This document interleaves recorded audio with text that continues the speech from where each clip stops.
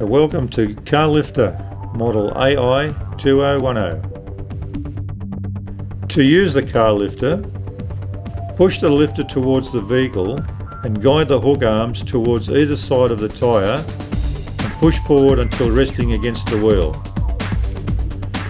Turn the ignition on and press the up button to raise to the required height.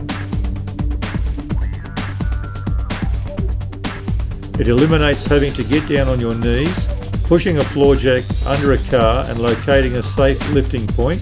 That is, if there is enough clearance due to some cars fitted with front spoilers and side skirts. It raises the vehicle in 25 to 35 seconds. When this height has been reached, place a stand in a safe location and press the down button until all the weight is resting on the stand. To lower the vehicle, just reverse the above process. When batteries need to be charged, it is a simple matter to plug the cord into the car lifter and into a power point. Charging time approximately 6 hours, and the built-in battery charger turns itself off when it's charged. This car lifter is not designed as a car hoist. It is used in replacement of a floor jack. Car lifter is powered by two 12-volt car batteries hooked up in series to power a 24-volt DC motor. The tyre hook travels up and down a threaded screw to raise and lower the vehicle.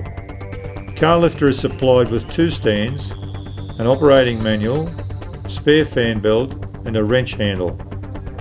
Should the battery run out of charge during lifting, simply pull off the top black cover, apply a wrench or a socket, use the wrench or an air ratchet to raise or lower the vehicle.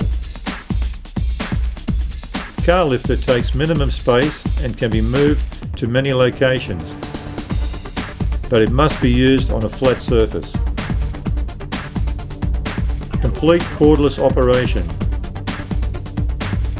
Car lifter is simple and much easier to use than a floor jack and deals with any OH&S issues.